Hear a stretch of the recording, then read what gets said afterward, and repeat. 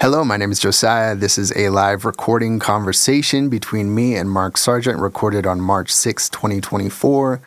We did it live on my YouTube channel. However, there was a lot of technical difficulties, and so this is the director's cut. I tried to keep as much of the conversation in it as possible, and I think Mark's only going to post the audio version of this, but if you want to watch the video, it's on my channel, Oil Swims, on YouTube. So, enjoy.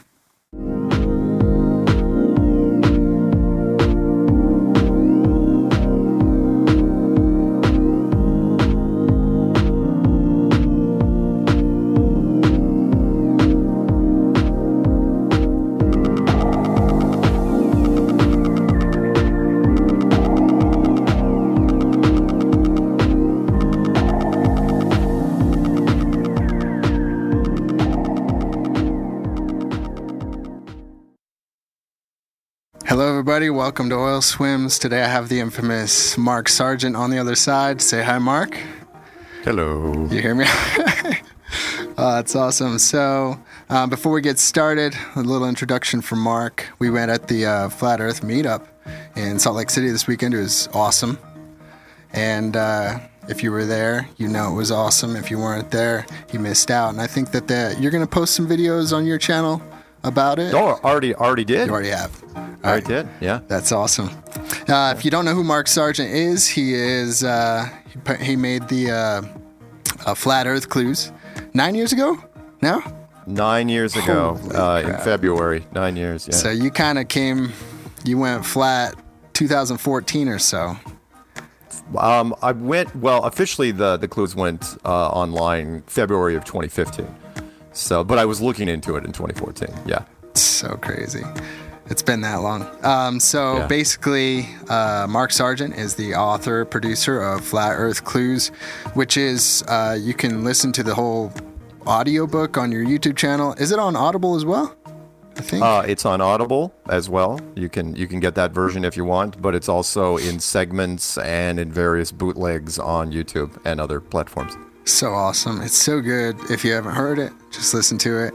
It's very convincing, and basically you ruined the life of someone who ruined my life. I'll get into that in a sec, but you were also in a silent producer in the Netflix documentary Behind the Curve. Yep. And maybe you want to talk a bit about that in a sec, but you currently host a podcast every week with Karen B called Strange World, 7 p.m. Pacific on Tuesdays. Yep. And I listened to the one you posted last night, or part of it. It's like 3 hours long. All of them are pretty long, but I love listening while I'm like working on stuff and whatnot. So it's a good listen. Cool. It's entertaining. Yeah, well, thanks. It's fun. Thanks. It's fun. We try to have fun. Cool. So like I said, it's nice to, one of the people who had a big influence on my journey was Rob Skiba. And I remember listening to a presentation that Rob Skiba did called The Day Mark Sargent Ruined My Life. And so, like I said, it's nice to finally be talking to the person who ruined the life of someone who ruined my life. Thank you. And by the way, Rob, rest in peace, Rob Skiba. His work will never be forgotten. And again, I highly recommend anybody from the biblical side. Hopefully that site will never be torn down, called testingtheglobe.com, where he called me up, when we were working with each other for different things in 2015 and 2016. Where he said, I've gone through the Bible with a fine-tooth comb, and it's absolutely flat. He goes, except for one verse, and that's what every pastor is going to hang on to, and try to use it as veto power, which is Isaiah 40:22, he who sitteth upon the circle of the earth. He goes, I could knock that out of the park all day, because circle is not the same in Hebrew as ball or sphere or globe. Right. And I love the fact that Rob, because you remember, he was our veteran when we first started this out. He had been doing the public speaking tour for a number of years on biblical prophecy and all sorts of other stuff. And he had been working with Zen Garcia, and those two had created a lot of content. So when he got into this, he wasn't sure if he wanted to go all out. So he told people that he was 98% flat whenever he was talking to people. And by the way, when he came up with that slide, that whole April 15th, 2015, the day Mark Sargent ruined my life, that was insurance Don't think of it. Yeah, he was trying to be funny with it, but that was insurance, because that way he could go on record and saying, if this thing goes south and Flat Earth just crashes and burns, I can point to that guy, Mark Sargent, and say, yeah, it was totally him. He goes, I wasn't all the way in. It was partially his fault, and then he could back away. And it took him, oh God, like another year and a half before he finally said, all right, fine, I'm completely in. But he took a lot of hell. I know how he feels, because like cognitive dissonance is. I'm just talk about this real quick. As far as I can tell, this is how it works. Initially, it's crazy. Right. And then you realize, hey, the person you're talking to is not crazy. They're very reasonable, and everything's adding up. Right. Everything's adding up. Right. It's not crazy. So they're not crazy. They're just a liar, or they're a shill, or something like that. Right. And then you realize, hey, they're actually pointing out lies. So they're not a liar. And then it's like, am I going to continue to follow this line through this dissonance, through this fog to the other side? Because like you talk about in the Flat Earth Clues, if you take the red pill, there's no going back. When you go flat, you never go back. Why? Because you have a new perspective, and you can actually see what's actually on the other side. And you're like, oh, crap. Like, right. Oh, man. And not just that, but and they talked about it in the movie Behind the Curve, which was the reason we have a 99% retention rate, really the reason is that I didn't convince the person to tear down the globe. Right. They tore it down on their own. And that's some of the most effective retention you could ever get, which is like, I didn't persuade you. You know, you convinced yourself to tear down the globe. And once you tore it down, how are you gonna put it back together? You know, if you have a change of heart, because you spent all that time. It's one of the greatest things of Flat Earth is once you tear it down, you've destroyed it so completely that you couldn't go back even if you wanted to, which I know the comparison to the Matrix is very, very obvious, which is once you're out of the Matrix, if you remember the movie that's now 25 years old, it's that old now. It's crazy. Yeah, I know. It was 1999, where you can't get back into it, which is why Cypher, the betrayer in that movie, is like, make me, I don't want to remember anything, which I would disagree. It's like, no, you want to remember this. You want to go back and have some fun. That's what I love about Flat Earth Clues is when you talk in the beginning, you warn people. You're like, if you keep tugging on this string, like there's a 99% retention rate in this community. Yeah. And if you can get through that dissonance, you keep pulling through that fog, through that brain fog, that dissonance, and you get to the other side, you can't go back. And it's a scary thing. So, well, what I would like to do is, if you're willing, I would like to get into, some of the story behind the curve. I see what you did there, behind the curve. Yeah. Okay. So the origin of it was simple, which was this happens a lot in the world of Hollywood, which is you'll get people that work at a studio. So they've got their day jobs, but these wannabe directors and wannabe producers, they got to start somewhere. So they try to do their own projects. They scrape together some money, and they try to do their own projects. And when you make something like that, you're not going to have a distributor, so you're going to have to make the film on your own, and then eventually put it through the film festival circuit. There's a lot of film festivals all over the country and in other countries. And so they came up with this idea. I don't even remember what started it, other than they've told, I've been told many, many times that I've been contacted because I put my real phone number and my email address out there, and I do. And people say, well, why do you get interviewed more than other people, or why you get to do things? It's like, because people can find me. Media is lazy, all right? But like anybody else. Well, you dox yourself in the Flat Earth Clues, right? Yeah, I dox myself in the Flat Earth Clues. I dox myself at the conference. Every description box of every video I've ever made was basically a dox. It's like, here's everything to know about. You can find me. You want to type in Mark's physical address, his phone number, all that stuff. It's in there. And the first Strange World episode I did, I doxed my criminal past. It was very obvious because they didn't want anyone coming back. It's like, oh my God, he used to make illegal fireworks in college. It's like, yeah, absolutely. Everybody it's a did. Great story. Well, not like you. But not many people. Yeah, not many people had multiple federal raids. And if this had been later down the road, I probably wouldn't be talking. So you got rocketry in your past, so that's good. Yeah, there was that. So anyway, these guys called me, and the director specifically, he goes, "Hey, can I fly up to Seattle and can I talk to you and see what we're thinking of doing this?" I said, "Yeah, sure." And we met at a pizza parlor in Langley on Whidbey Island, and we talked for a little while, and I kind of gave him my little fireworks story. Again, full disclosure, because producers will ask you that. They'll say, "Are there any skeletons in your closet in case something happens?" And he's like, "You know what? I got a camera in the car right now. Let's shoot some test stuff." And we shot a little bit in Langley, and then we did the beach shot, which was shortly after, and that was what they used for the opening of the movie. And that through that, it kind of expanded, which was like, okay, who can we get into this? And I recommended some people. I recommended Bob and Jaron and Patricia, and Nathan Thompson was kind of an odd little choice, which they picked up on. Because he was so eccentric, and then think, yeah, sure, why not? David Weiss hadn't been fully up to speed yet, so he probably in hindsight was like glad he wasn't in it. And of course, Chris Pontius, who made the models, which have been around. And between all those, it's like, oh yeah, we've got pretty much our documentary structure laid out.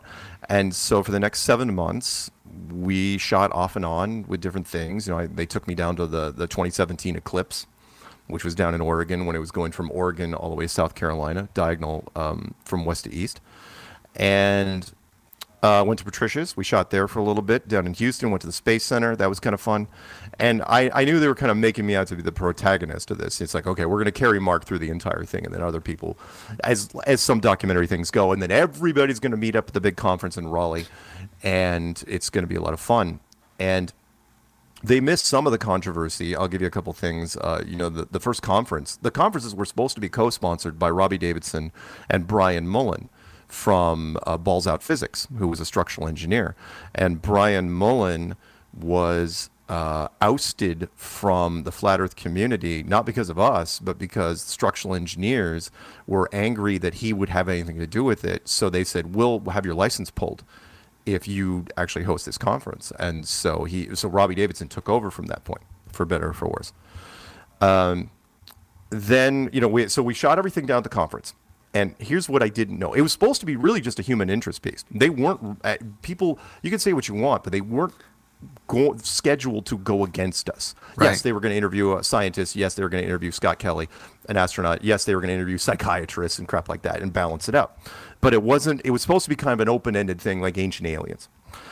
And that changed when we got the conference, and they never told us, which was when there was a 12-year-old kid that was asking me questions during the Q&A panel that I was doing.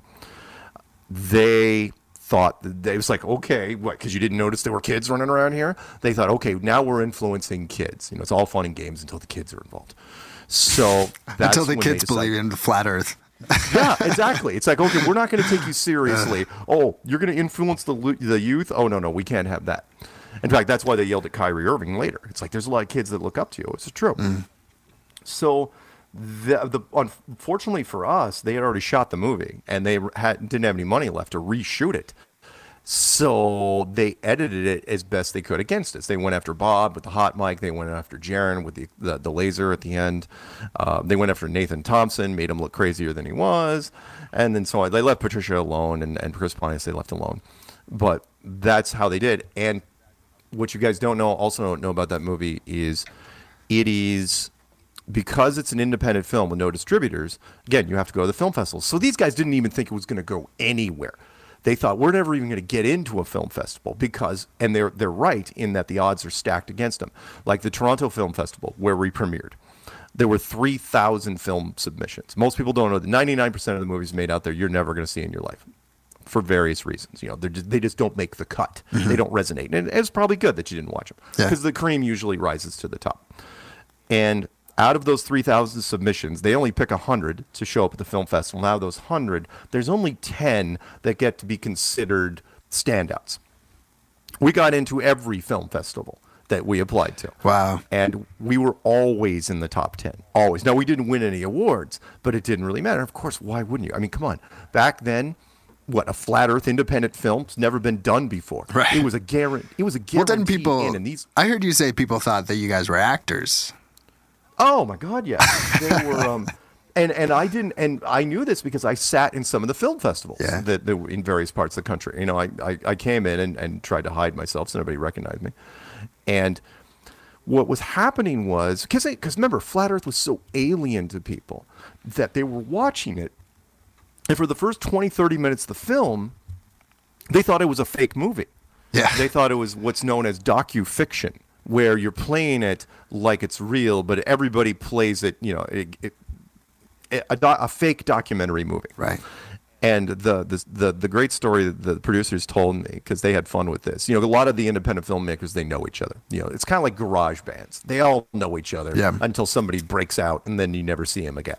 Right? It's like somebody gets a major studio deal, and then it's like, hey, everybody wants to be their friend, and nobody can reach them. So they handed the movie off with no context, and one of the editors that they knew that knew nothing, and he watched it, and they didn't give him any context. And he's going, wow, you guys have been holding out on me. It's like, why? It's like, where did you get the money for this movie? And he's like, what are you talking about? It's like, well, how much salary did you have to pay for all those damn actors? Because they played it so straight. And they just dropped it on him. They go, no, man, there were no actors in this movie. It was absolutely real. And the guy just flipped out. He's going, whoa, that Raleigh conference, all those people, that was completely legit. It's like, dude, we were there for 3 days. It was absolutely legit. And, you know, he just, like pupils dilated. He was like, what is happening? And that was the same effect with all the studio audiences, which was after about the 30-minute mark, everything, for whatever reason, I really should look into it more and see when the exact moment was. But I watched people around the audience like nudge each other going, dude, I don't think this is fake. I think this is actually happening.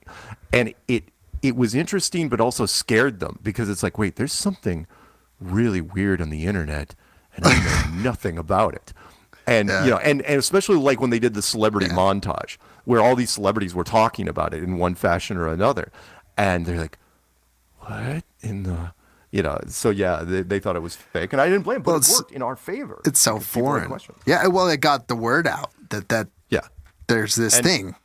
There's this thing called Flat Earth, and that people actually believe it. And like I said, the initial response is, that's crazy. That was the angle they took, like with Nathan Thompson, you know, the guy that could juggle, you know, ping pong balls on hammers, that sort of thing, where he was so eccentric that they used him as kind of like the plucky comic release valve. It's like, oh, okay, well, you know, this guy is obviously out there. But the rest of them, I mean, come on, Patricia came off really, really smooth. I thought I came off pretty good. Bob is an incredibly intelligent guy. Jaron came off good. Everybody came off good. And in fact, there was a little secret, I'll tell you, I don't say this very often, where the producers had this guilty pleasure, you know, because they were at Chris Pontius's workshop for quite some time. Mm-hmm. And all the raw footage, you only saw like, 10, 15 minutes of it in the movie, if that. And they had hours and hours, and apparently, like during their lunch breaks, they would just sit and watch raw footage of Chris Pontius make these models. Huh. And they're just intrigued. It was like watching Bob Ross paint. Yeah. You know, where you know, you can watch Bob, right, and you're just sitting there just hypnotized. You know, and they were like eating their sandwiches watching Chris Pontius. I thought that was very flattering. As far as where I am in my journey, though, okay, let's just back up a few years before the pandemic started, for example. In 2019, we couldn't do anything wrong. We were bulletproof. I mean, we had done conferences in 7 countries. I was doing stuff all over the place. It was so awesome. I mean, I opened up the Gather Festival in Stockholm. I did a mobile commercial in Australia. I went to a festival in New Zealand and stuff like that. And I mean, we were even close to getting on The Amazing Race in for the 2020 season. You know, that reality television show. Oh yeah, I heard about that. That was That's so crazy. Yeah, it was supposed to be Nathan Thompson and Matt Long. They were supposed to be in it per my recommendations. And granted, the producers and I did not get along because let me back up one thing. When a producer calls you and says, "Oh, hey, we'd love you to be on the show. Can you watch season 31?" You know, so you understand what we do. And I watched it, and you know, like the great late Carrie Fisher said years ago, she goes, "You don't get it." She goes, "If it's on television, it's not real." Right. Yeah. There's no reality there at all. I mean, it's completely staged. They make it look more real because they use generic people instead of professional actors, but it's not real. And so when I was watching The Amazing Race, I noticed it was all scripted. You know, I could see the plot holes all the way down the line. And so I went back to season 1. And it's like, okay, has this been there since day freaking one? And it was. Season 1 was absolutely scripted. The Amazing Race is a travel show disguised as a game show. Right. Yeah. So anyway, the point was we were doing so many fun things, and then 2020 started, and we were set to do our conference in Vegas in 2020, and then the borders closed, and then everything changed to where everything went internal. So at one point, yes, we could not do meetups or events because everyone was requiring masks or restaurants were closed.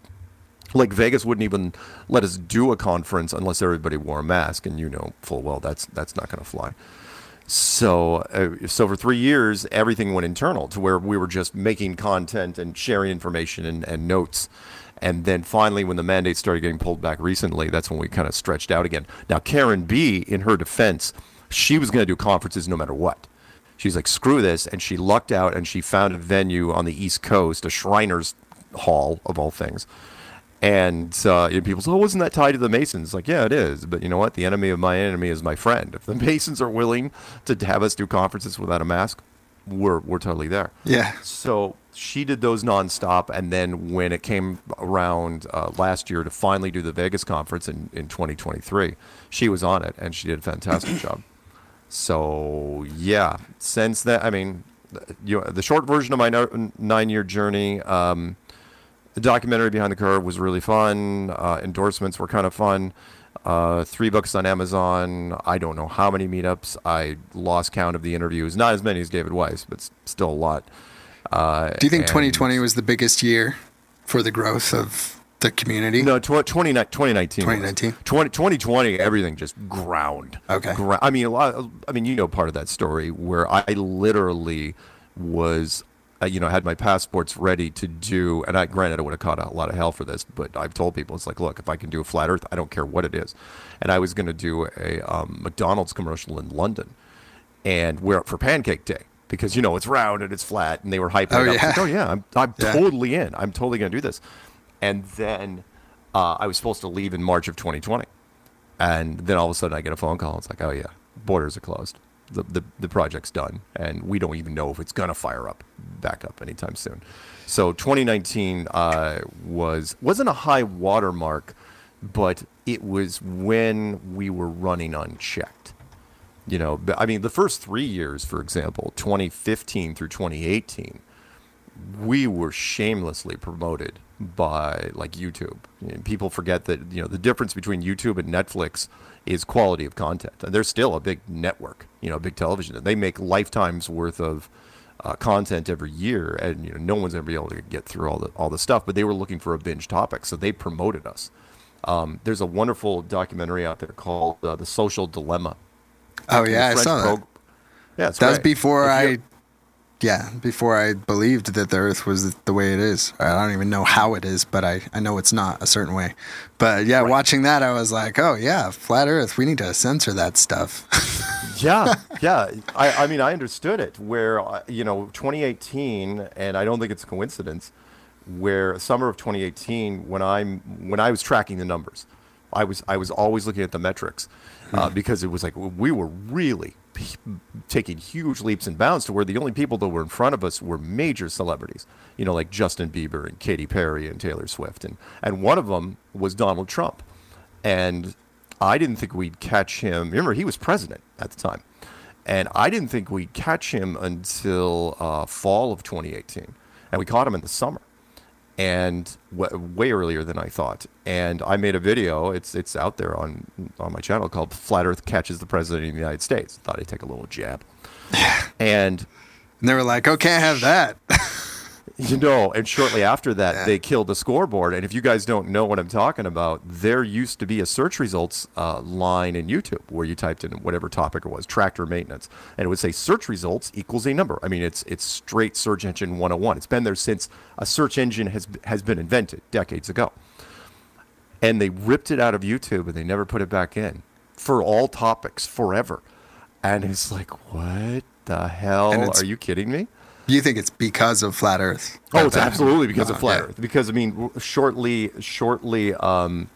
after that was that famous Senate hearing, which you can go out and look, where they were going to change some of the the censorship issues on YouTube. So they banned 3 things. They banned false flags. You couldn't say that something where people died didn't happen. Medical misinformation, which was going to come into play a couple of years later, go figure. You couldn't push snake oil, but medical misinformation was then expanded to say that you could not contradict the CDC or the WHO in any way. That was crazy. Even now, you cannot come out and say the CDC is wrong about this. And then they also said, and nobody can accuse the 2020 election of being fake. Those 3 things were banned from YouTube. Now, they have since, because it's 2024, here we are 4 years later, since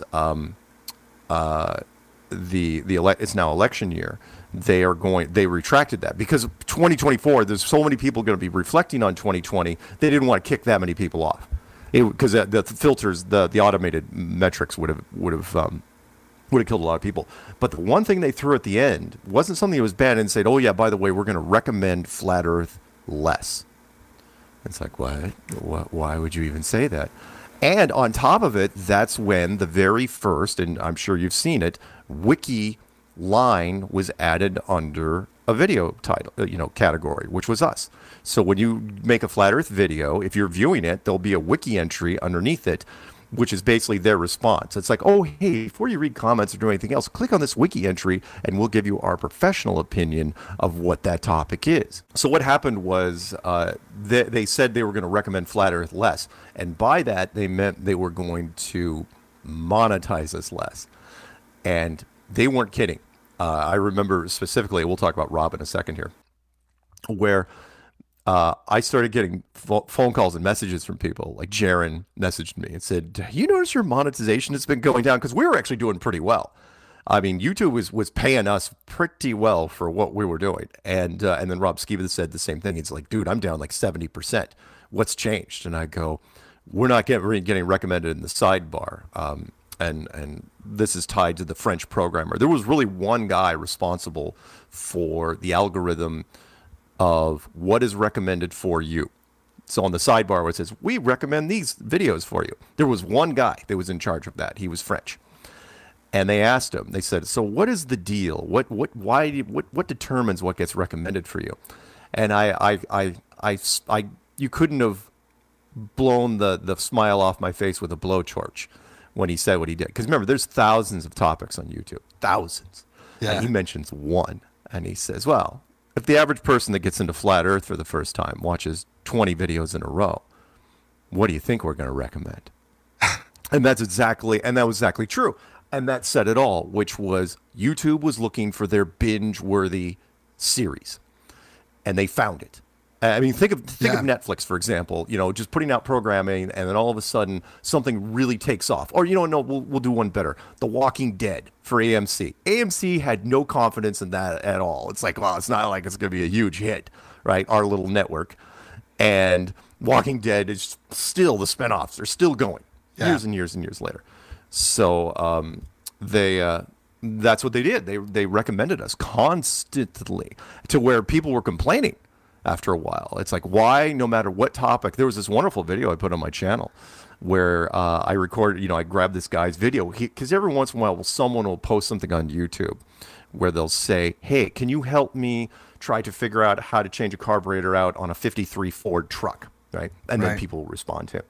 And this guy made a help video, which was, how can I turn off recommendations for me? Because no matter what I say no, I don't want to see it to. He goes, it keeps popping up, and it's Flat Earth.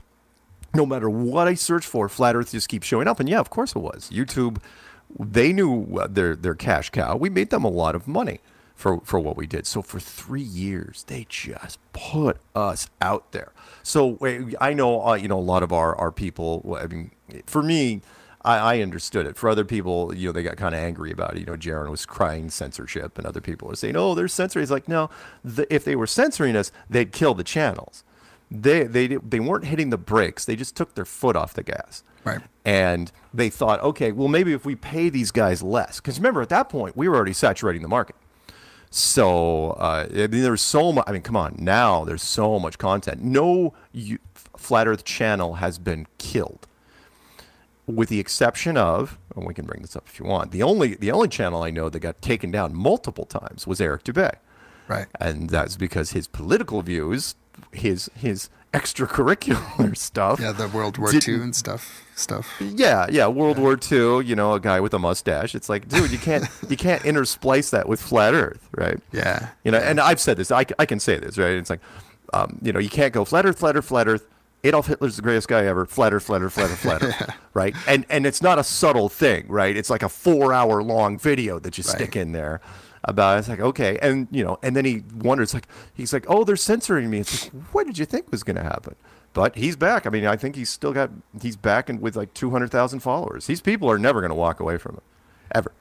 Yeah, he's really interesting. He keeps, you know, he gets he gets destroyed, and then he comes back, and he's like a freaking phoenix over and over. Yeah, and that's part of the mystique. Did you ever follow Owen Benjamin back in the day? No. Okay, so Owen Benjamin used to be a mainstream comedian, and then finally he got out of Hollywood and said, Hollywood's really weird, man. I'm going to move to Idaho. So he did. And I remember he came up with this great comparison of Eric to like a Hollywood party. He goes, you know what his name is to me? It's Savanier. And that's a made-up name, right? Savanier. Right, yeah. And it's like... But you know who that is. He's the guy who's like in the back of the party, right? Who the back of the party guy. Oh, have you met Savanier? Yeah, have you met? And he apparently heard Eric Dubay's name so many times. It's like, dude, you really got to listen to Eric Dubay. Yeah. To where by the time he goes, I really hope I don't meet him, because I'm sure it's going to be a huge letdown, because he's been talked up so much. And Eric really milked it. You know, I'm this yoga martial arts instructor from Thailand, and you know, very few people have ever met me in person. And I would love to meet him. I mean, I like a lot of his videos are actually really, really good. So the guy you want to meet though, and I haven't, and I really wish I did in hindsight, was Matt Boylan, otherwise known as Math Powerland. Eric got a lot of intrigued people, but I'd never, and that's part of the movie, I'd never had so many producers mention Matt to me. To where the producers for Behind the Curve, for example, were just begging him to be reasonable and be in the movie without asking for demands, right? And he's so freaking out there. But like all artists, he was like the first one. So like you gotta be, in order for anything to take off, there has to be like one extremely eccentric person to like bring forth the energy to it, you know, and I feel like he's that kind of... He was that guy, no question. I mean, that the reason why, and I took a little pride in it, which is why they used it in the movie, which was, look, I know Matt's story. I can tell it better than Matt. In fact, I can tell you the more truthful version of it, which was, did Matt work for NASA directly? Probably not. I mean, if anything, he may have made a couple images, but I think he made them as a subcontractor for a guy that worked at NASA. Where Matt lucked out, because, again, when he was doing that whole thing, he was probably mid-20s, right? And he had also taken a stint in Los Angeles. He's got an IMDb page. You can look him up. He's done bit parts in Hollywood. Plus, he was a painter out of Montreal, Canada. I mean, good-looking guy. And what I think happened was, because I've seen him in video stuff do projects, I think this guy from NASA who had this summer cabin in the Hamptons said, hey, can you paint this living room wall? And Matt's like, oh, I can do, you know, the visionary. It's like, oh, I can do the most amazing thing on this wall. But he's not fast. So he was taking his time. You know, you can't rush an artist. And then at one point, the guy wanted to throw a party. And it's like, you know what? You'd probably be more interesting than any of the NASA people I'm going to invite. So why don't you come along?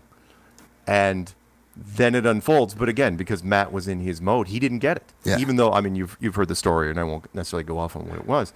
But well, you can tell it because it's not for me. Yeah. Yeah, if you want to, you know. I can tell. Okay. Yeah. I'll tell you the story. So the story goes that this guy who worked for NASA through a high-level I won't even call it an intellectual party. There was a lot of engineers there, but high brass, right? It's not like your average controller is going to be there. These are some higher up NASA mucky mucks. And since it's in the Hamptons, I can't remember I think it was a holiday party. You had some storms and the power goes out. Right. All right, fine. So you're down to candles and wine. That's always a good recipe for everything. I mean, that's basically just people telling stories at that point. And people are telling the stories, and somebody was talking about Antarctica. And somebody just mentioned in passing, and of course we know so much more since then, was that they heard where the GPS doesn't work in Antarctica. And another guy says, "Hey, Frank, you should send one of your teams down there to confirm that." I think you cut out right there. What doesn't work? Oh, GPS. GPS doesn't work in Antarctica. So so one of the high level guys says, "Hey, Frank, if you send one of your teams down there, you can you will figure this out." And then a guy way up on the food chain chimes in. He goes, "Well, if he sends one of his teams that far, they're not coming back."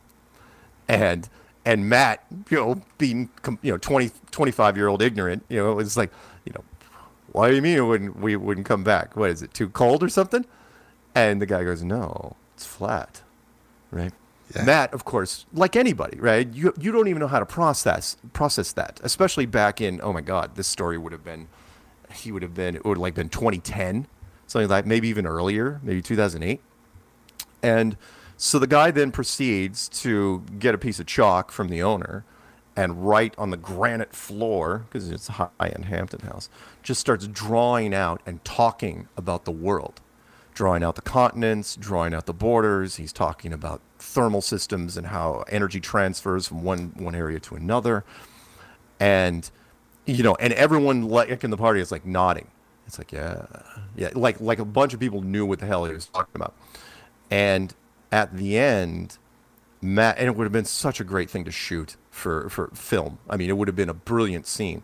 When Matt said when he was done, when he was looking at some sort of elevated angle, he basically drew the UN flag. Yeah. And Matt still didn't get it. Because why would you? It doesn't make sense. I mean, come on, I've shown flat Earth to people all the time, and they don't think it's like wait a minute, that's a literal representation. It's like, yeah, most people you might as well be talking about a ship to the ancient Indians back in the day. The ones that couldn't even understand the ship in the harbor because they'd never seen one. It's like us, a weird alien craft landed, although we have more context now. So yeah, Matt processed it for like a couple years.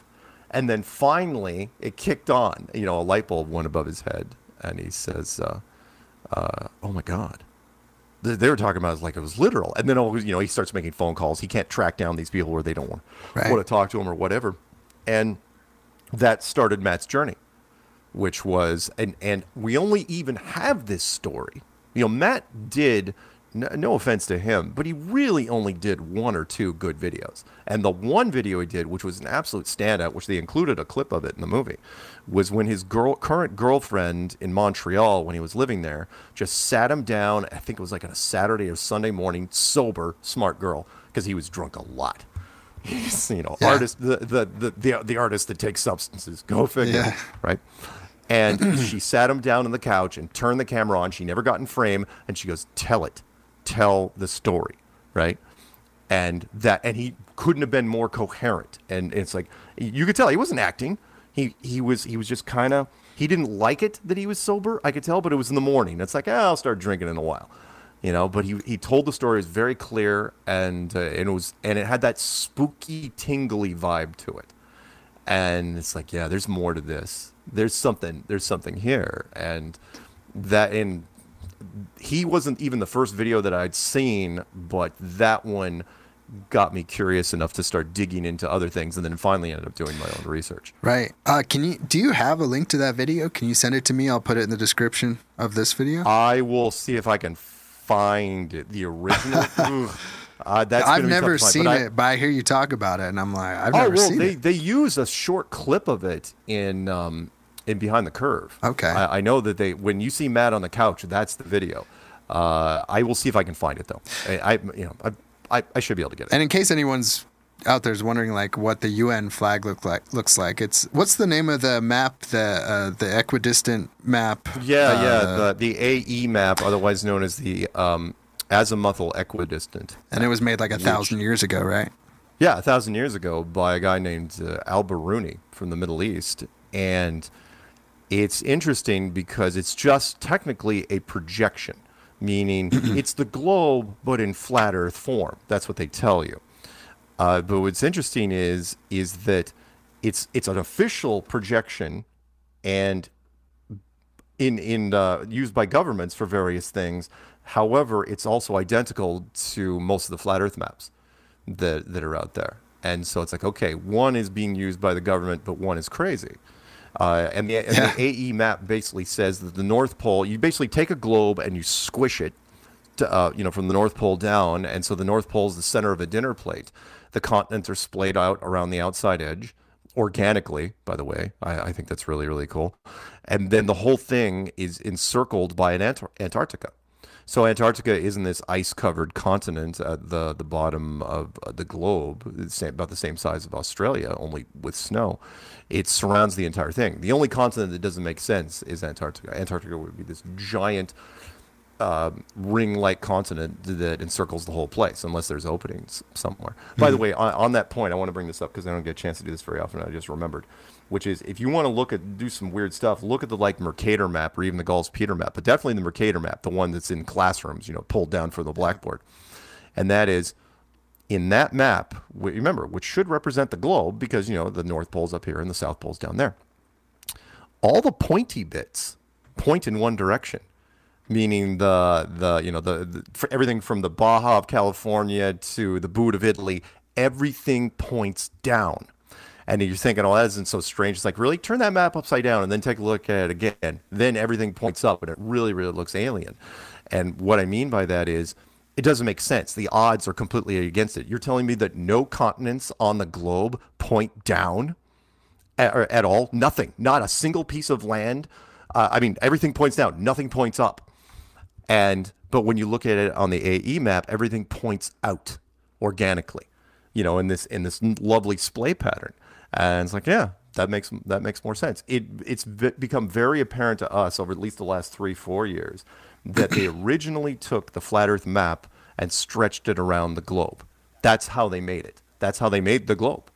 Now, did they have help from an ancient civilization or the divine? I don't know. Possibly somebody had to inspire them. All right. So I just want to ask you real quick because it's like, okay, so obviously when we're talking about the all the dynamics that happen within the terrarium of sorts that you were talking about with Matt Boylan talking to the NASA executives and stuff, they're describing how it all functions and stuff, and it sounds crazy.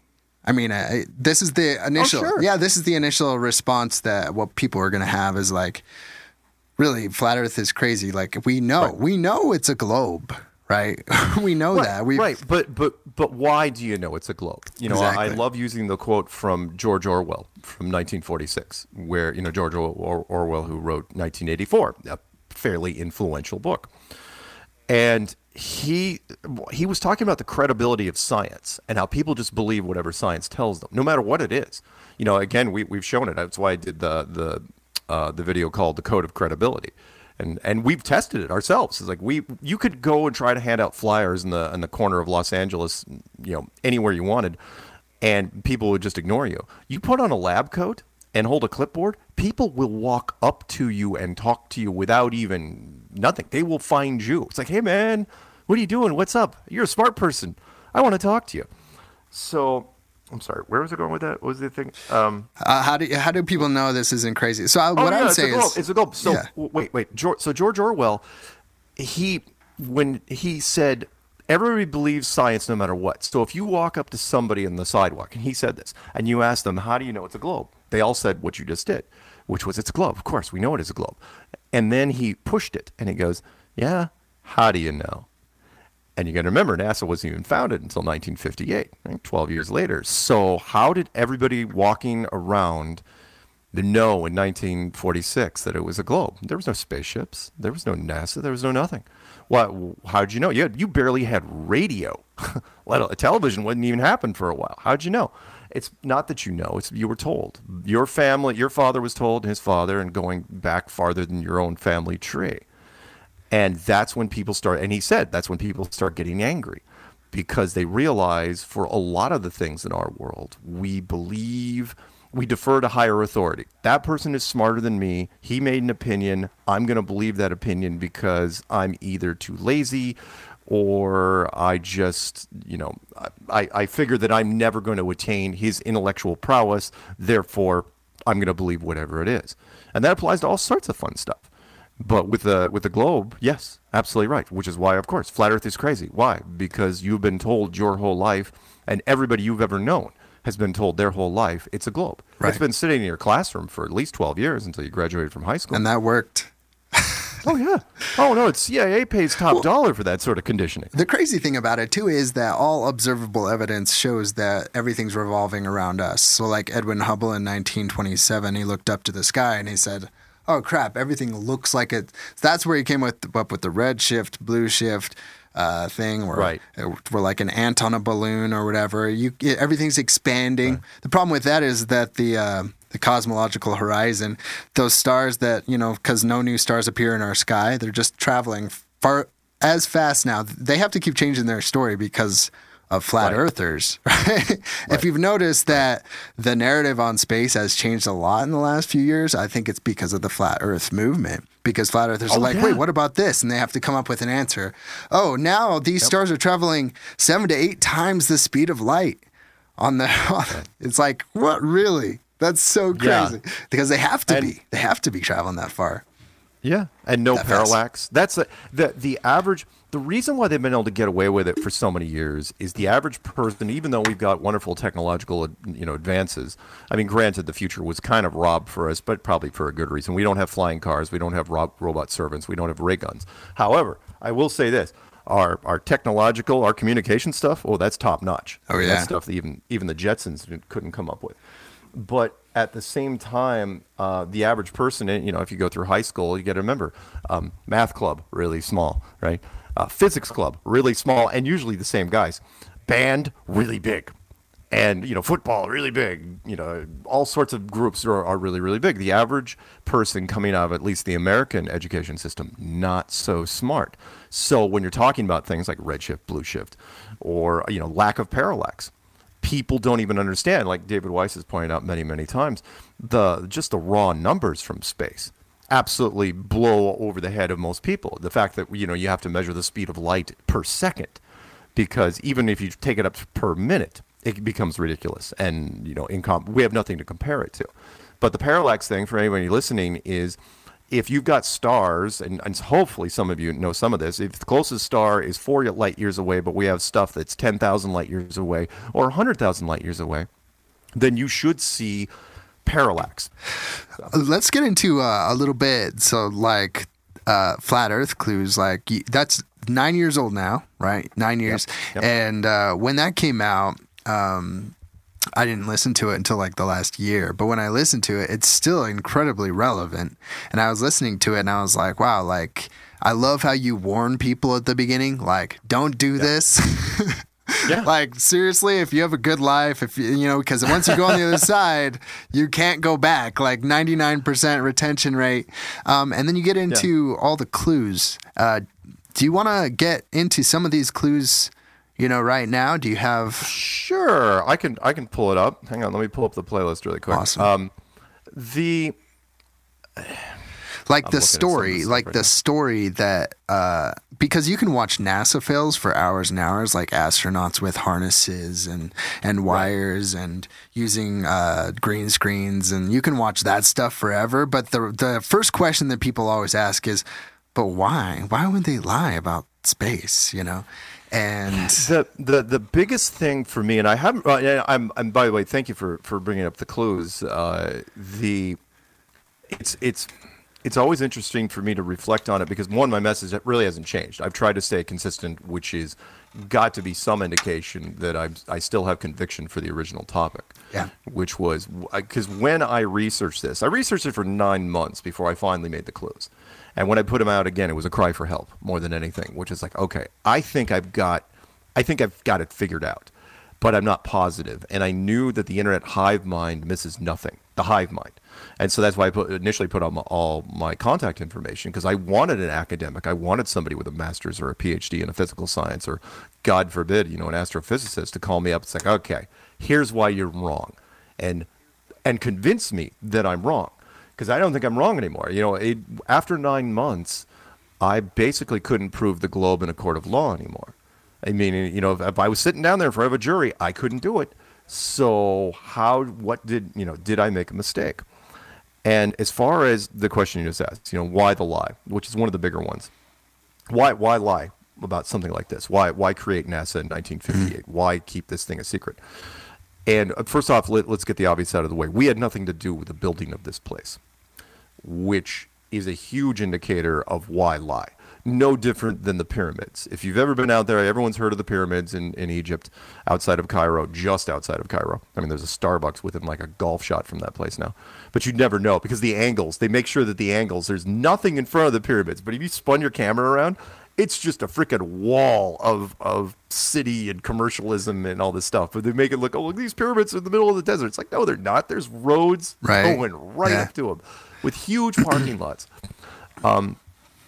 But the point there is we still to this day don't know who built the pyramids, right? There's not a single hieroglyph saying who built them.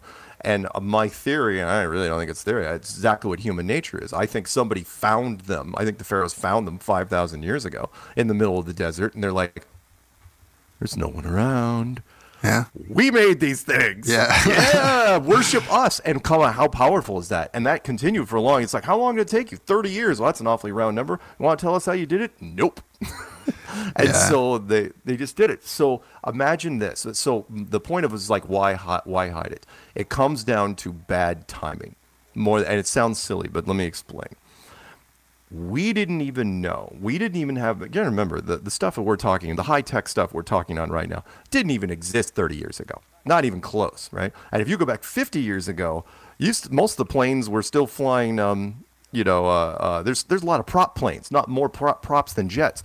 So we didn't even have the technological ability to explore everything until we created the internal combustion engine and then got pressurized aircraft, which started out in the early 1900s, but got better over time. So when we figured this out, best I can tell, is around 1960, give or take, right? The Antarctic Treaty was created in 1959, NASA was founded in 1958, but let's just round up to 1960. You're saying that the governments discovered that the Earth was flat in 1960. Okay. Yeah, if you're exploring, there's sections of the world, you remember back in 1940s and 1950, that we still hadn't explored, lots of them. And so if all of a sudden... Admiral Byrd. Admiral Byrd, the guy that went to the North Pole in 1926... which is why the clue, the Byrd Wall, which was the second one I did, which actually did very well. The people kind of understood, and that was just dumb luck. Which was, there was a CBS affiliate that had him on a show called the Longines Chronoscope, which I mispronounced as Longines Chronoscope, because what the hell did I know? Apparently they made watches. I didn't know how to pronounce it, whatever. So he was on that, and he was talking about Antarctica and the Operation Deep Freeze, which hadn't even been named yet, which he was going to go in 1955, 56. And he was saying that the whole place was made out of money. There was a mountain range made out of coal, and I mean, he was giving oil and minerals. And at one point he said, and there's uranium. And the fact that he caught himself as I probably shouldn't have said that. And it's like, oh my God, he didn't even have handlers back then. But the handlers, I'm sure, listened to it after a while. It's like, oh yeah, we can't keep this guy doing. He's way too comfortable, and he lets things slip on camera. So they go down there for Operation Deep Freeze, and then all of a sudden Antarctica becomes off limits, and the 13 countries that were down there just couldn't get off the ice fast enough. And then in 1959, the Antarctic Treaty was put into place, and saying that no corporation from any country can set up shop there ever. And you remember, in 1959, they said it's not even up for review until 2040. It's like, well, that's 80 freaking years. It's like, what treaty is that rock solid? It's the longest standing treaty on the only Earth. Unbroken treaty in the histories of guarding penguins. Yeah. That's weird. It's a military item. And not only the part, it wasn't that the treaty was built. It's that you weren't even allowed to discuss the treaty. Yeah. That's the part that a lot of people don't know, that was my tipping point. For most people, it's long distance photography, or it's vacuum of space, or it's NASA something. No, for me, it was the Antarctic Treaty. Because, come on, especially in America, right? You know, our empire is built off greed and power and money, right? We've done a lot of bad things to create our empire. And yet that same empire isn't allowed to, or England or any of our allies, isn't even allowed to talk about Antarctica. Meaning, when there are no articles saying, oh, Britain challenges the treaty. China, when you become an economic power, something is put, you know, this paper is put in front of you saying, yeah, you're not going to Antarctica. It's like, why? It doesn't matter. National security. Shut up. Sign it. And they do. Right. And then that never changes. Well, it was signed. Was it 1959? It was signed, but the space programs were founded in 1958. Is that correct? Yeah, exactly. Yeah. Coincidentally, which, again, wasn't a coincidence. And I really love the fact that Rob Skiba picked up on that. He was the first one to really jump on it, which was NASA's founded in 1958.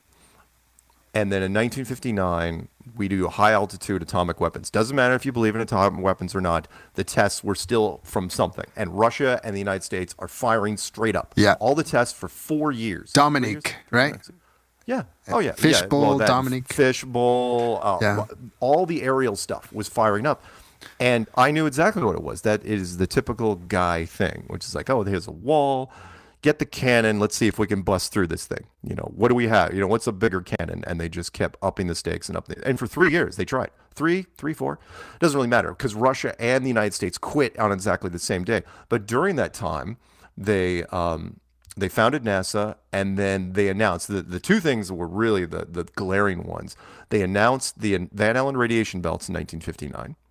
And said that, oh yeah, super deadly up there. No one should ever go up there. And then they sealed off Antarctica in 1959. Exactly what I would do, which was, you know, I tried to, if I can't improve on a particular conspiracy, I think it's real. I consider myself pretty clever that way, which was, okay, so you seal off the outer marker and the upper marker, same year. But to your question, why do it? And that is, because they were afraid. Why keep it secret? Because they were afraid of what the population might do. By 1960, everything was pretty much what they wanted. World War II was long over.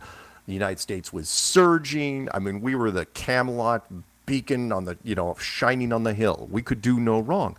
And I talked about this recently, where I said they went for broke, which was they killed two birds with one stone. They said, look, everybody believes everything America says in the 1960s. We did. We could not do any wrong. And so they said, let's do what the Roman Empire couldn't. Let's say we went to the moon, right? Which is, are we going to the moon? Doesn't matter. We're just going to tell people we went to the moon. Can we fake it? Yeah, we can fake it. It'll be totally fine. And so they did. And they said we went to the moon multiple times. We're the only ones to even attempt it, by the way, even now, you know, kicking the can down the road decades later. And again, they did it between that and the Antarctic Treaty and everything else. They sealed off the world because they were afraid of what the population might do.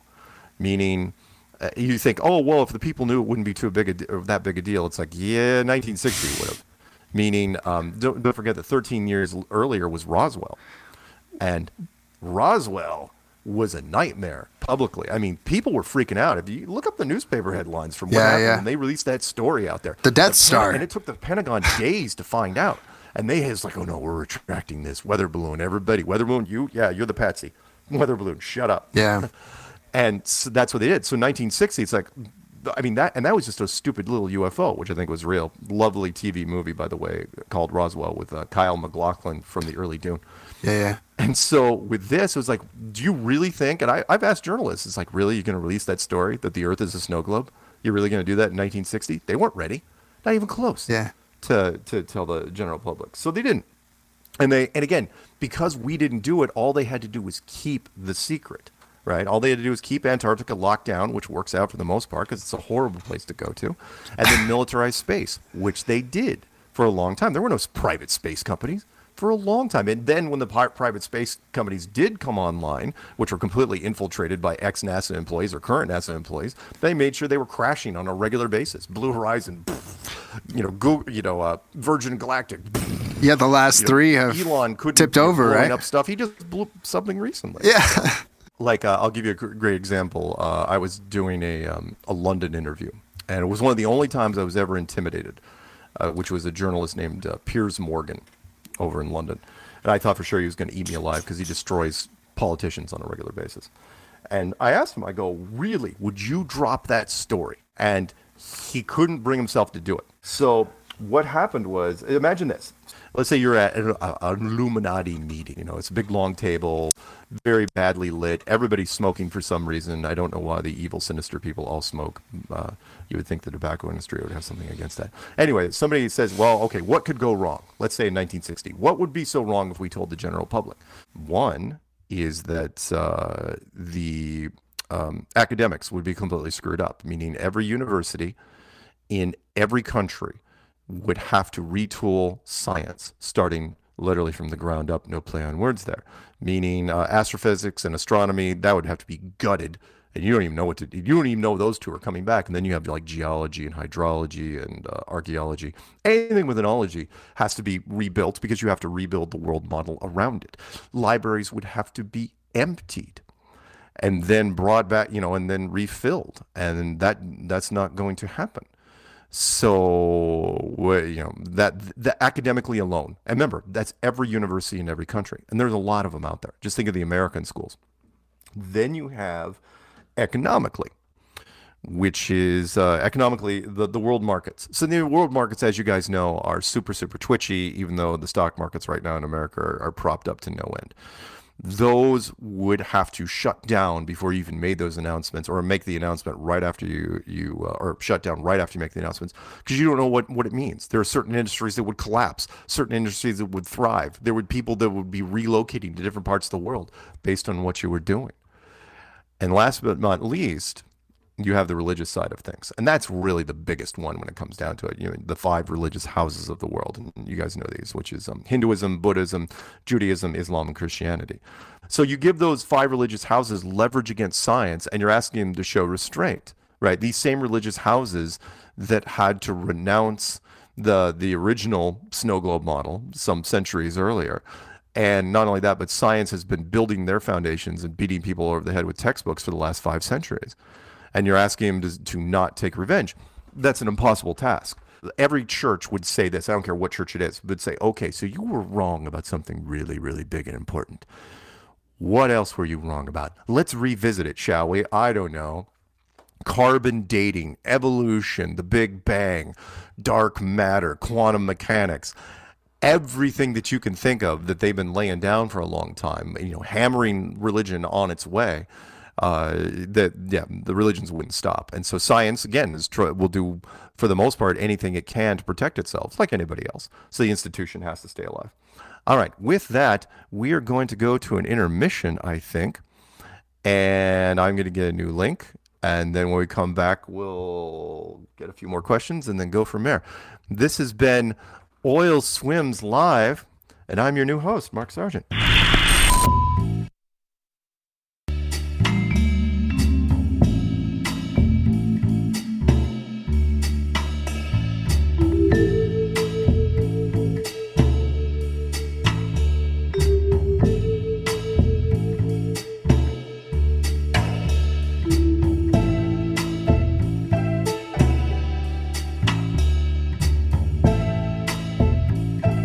We're back. Okay, my mic was muted just there, so I just said it's hard to produce our own show and produce my own show and do the interview at the same time. And you have a producer. His name's Peanut. Is that correct? Peanut Gallery. Yeah. All right. So you were in the middle of telling the story about the Operation Dominique High Jump. Right. Yeah, the atomic weapons program, for example, which the Americans were doing, was something that we instinctually would have done. The military is very ham-fisted, which is if they see a barrier they want to get through, that's what they're going to try to. Wouldn't you? I mean, there's an argument I used years ago. In fact, I put it in the clues, which was the wildlife preserve example, which is humans are very different compared to every other animal life form. You could put 100 buffalo in a 1,000-acre wild preserve with grass and water and fresh air, and put a fence around it, and they'd be perfectly fine. They're not going to care. Just walk through the fence, like, hey, there's a fence. Then you turn around, and they're going to go back and eat their grass, right? You put a dozen people in that same 1,000-acre wildlife reserve, even though there's more than enough room for everybody to do whatever they want, they're only going to care about one thing, which is the wall. We are eternally curious about that. It's mysterious. Human beings love a mystery. And they walk up to the fence, like, why is this fence here? Why are we on this side of the fence? What's on the other side of the fence? Who built the fence? And have we angered the fence gods? And it's like, what shall we do? Shall we sacrifice things to the fence gods? Let's grab some of those buffalo. And then it just spirals from there. It's like, okay, when the world was turned from flat to a globe, if you're wondering why, that's the big reason why. You can't leave it a snow globe forever, because as the technology increases, people will start looking for the edge. Like any other animal, they'll at least probe it. Well, whether other animals don't care when they finally get there, we'd care. We'd be obsessed about it. So, so imagine this. Again, you could go into Google and type in ancient cosmology and click on images. You're only going to see one image, which is basically all these cultures drew the same thing. They drew an enclosed world. Yeah. All of them. And when they wrapped it around a globe, the genius of this plan was they made it seem, because it was spherical, that there was nowhere to go. There was no edge to go to. You could just do laps around it all day long like an ant on an orange. You're never going to find the edge because it's spherical. And again, because Antarctica is so hostile, it just screams go away. That's where they also lucked out, which was the outer rim of this place, which is so incredibly cold that ships, and by the way, every captain will tell you, oh yeah, icebergs are the scariest thing ever, right? And then you get to the Antarctic coastline, which is ice and more snow, and the whole thing, I mean, most of it's a plateau at like 14,000 feet, which is twice the amount of the average person for altitude sickness. And then there's no animal life and no plant life. I mean, this place just screams go away, which would be, again, part of the brilliance of the design of this place, is that whoever made it, it wasn't us, right? If it was an advanced civilization, it was God, didn't have to put up a big sign with skull and crossbones saying go away, right? Didn't have to put frost giants holding huge axes. And now your voice, I can't hear you anymore. So just so you know, the host is having some audio problems. He's going to be typing to me. However, his voice kicked out for some reason. So again, the design, here's why that makes Antarctica go so well. Antarctica is so hostile that it makes it seem like it was your decision to turn back. So if the icebergs didn't make you turn back, the ice wall, the 150-foot wall of snow would have made you turn back. Or when you got up there, you realize there was no food or plant life, so you also realize it's like, oh crap.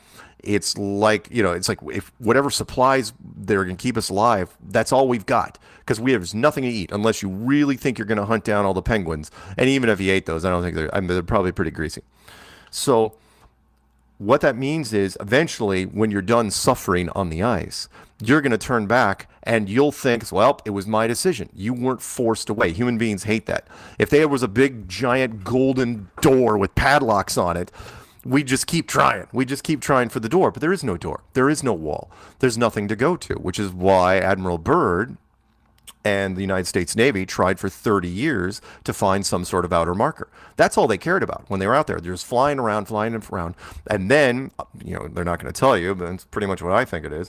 They found the outer marker, some indication that there was some sort of edge to this place, some barrier. We call it the snow globe wall, whatever. And as soon as they found that, they realized the implications of it, which was, we can't let people down here. We can't let independent explorers. We can't let other countries, especially now that we have oil and gas companies. Because you're probably thinking, well, if there's oil, think of this real quick, which is the United States especially. We can, and we've all heard the stories. There's been movies and documentaries made for years, which is if the oil and gas company wants to start fracking in your neighborhood tomorrow, they can make it happen. It's real easy. It's just money. And they've done it a lot. Every place they could frack in the United States, they've pretty much done at this point. Yeah. However, those same companies with unlimited amounts of financial resources, not only are they not setting up shop in Antarctica, which they would, but they're not even allowed to talk about it. Not even allowed to. I mean, come on, British Petroleum after the war, they needed the resources. Europe was rebuilding. And yet that company didn't run full page ads in the London Times saying how great it would be for British Petroleum to go down to Antarctica. And I know exactly why. They would just make one phone call to the head of whatever oil company it was. It's like, yeah, national security. You can't go down. In fact, all you have to do is contact the British government and have them contact British Petroleum and be like, national security, God and country, you can't go down there. And when you retire, you hand our business card over to someone else. And if you don't, that's okay. We're going to come visit them anyway. You don't get to go down there. And you can make up any reason you want. And that is an easy way to keep Antarctica off limits. The keeping the outer marker or the space, militarizing space, that's a little tougher. Because eventually the tech's going to keep ramping up and ramping up and ramping up. And eventually some of these companies, which remember, NASA is just a collection of parts. Right. So NASA doesn't make their own parts. They get it from McDonnell Douglas and Boeing and General Dynamics and guys like that, Lockheed Martin. And what you don't want is those companies going off on their own and doing their own thing. Because, they could team up with any sort of commercial thing. I mean, Lockheed Martin could team up with Doritos, Frito-Lay and start shooting rockets. Well, you don't want that because those rockets aren't going anywhere. They're going to crash. And so you suppress as much as you can, sabotage as many rockets as you can. What, you think that Artemis 1, that fireworks display, you think that was an accident? Really? No. And then Artemis 1 again, trying to go around the moon, low-res footage and they're nothing. They're afraid of us. By the way, no stars. They're ever. Afraid that we're going to critique their missions. It's not going to happen. Yeah. Not going to happen ever. All right, so the host is going to be typing me something. Yeah, he's never going to be able to solve this audio issue. It's okay. We've already got a lot in the can anyway, man. I can totally splice this into something. I'm sure you could too. But you got any final questions for me? They can hear me though. Who can hear you? The audience? Okay, well then type a question. I'll give you another 15. Type a question. All right. To the thing. What questions do you have? Maybe from chat. I'll see if I can do them rapid fire if you have any questions from chat. This is, by the way, very unusual because it's weird that they can hear you. Last few space launches. Oh, okay. Yeah, let's go into that really quick. So 3 things. Again, a couple things you have to look at. One is that no one has even tried to make a human landing on the moon since the Americans in 1972. There's supposedly, 5 launch-capable countries or organizations out there right now? Japan, Russia, China, the European Agency, and us. Well, now India, right? We'll throw in India. So 6. No one's even tried to do humans. No one's even attempted it. And honestly, the Americans shouldn't have done it either because think how horrible that would be. Let's say, for example, one of the Apollo missions crashes, right? And people die. Well, then you've turned the moon into a giant headstone. Right, that just screams, which is why you'd never ever want to do this for real. It'd just be too damn dangerous. But as far as the last 3, for example, so the first one was, which was back at least 5 months ago, we'll say, was India. They said, oh, we landed a probe on the moon for the cost of like $75 million, which is absolutely ridiculous. You can't even buy half of a super yacht for $75 million, and that's just a boat. And yet they use 1994 computer graphics. And I'll do that one. 1994 computer graphics, and then to do touchdown, there were no images from the moon for India, and it was just absolutely. And yet everyone was cheering when they showed this little computer graphic thing land on the moon, which was some of the worst graphics I've ever seen. I was in the gaming industry. The second one was Japan. They tried to land a probe on the moon, and it crashed. Not hard enough to destroy it. Okay. And then it tipped over, and then they released their little ball probe, and in its last dying moments, it took a single shot of the probe and the sky behind it and beamed it back 250,000 miles to Earth. With what technology? With what power source? How did you even remotely do this? How? And then Odysseus, which was an American probe, which was NASA's going to take partial credit for, they crash as well. Then it tips over, supposedly, and didn't release a probe, and then took 2 shots, and yet even though the telemetry was completely wrong and they don't have the power to do it, again, power source to transmit HD video 250,000 miles. No, never, no way, no how. And sorry, the short answer before we get to where we live, which is, here's the big problem for them. with Artemis and everything moving forward. You're saying, why have they kicked this down the road for 50-something years? And they just keep kicking the can down the road. Artemis 2 isn't going to launch now until at least September of 25. I can guarantee you it's not going to launch September of 25. And the reason is because the internet and social media is too bored and too good at what they do. They microscope everything. I have said for years, if you tried to fake the space program, right? If you came to me with a dump truck full of $100 bills, hey, I just heard you. Yeah. Did you find out what it was? Everyone can hear me now. Yeah, I can hear you. So if you backed up with a dump truck full of money and said, hey, Mark, pretend I'm a director and say, can you fake the moon mission for us? Kind of like Stanley Kubrick back in the day. Even though it was $1 trillion, I'd be like, no, you absolutely, there's no way. And the reason why is production mistakes. The bigger the operation, the more production mistakes you are going to miss. And I'll use this before we get to the where do we live thing, which is, think about this. Lord of the Rings, The Fellowship of the Ring, famous movie, eventually won Best Picture. Big production, really, really big production, right? Yeah, Went through primary shooting, editing, the dailies, post-editing, special effects, right? The same pieces of film went through so many people's hands, right? Including the premiere. Right. Released in theaters, and the first theatrical cut, when the hobbits are leaving the Shire, there's a road in the upper right-hand corner of the screen and a white car driving through it. Oh, yeah.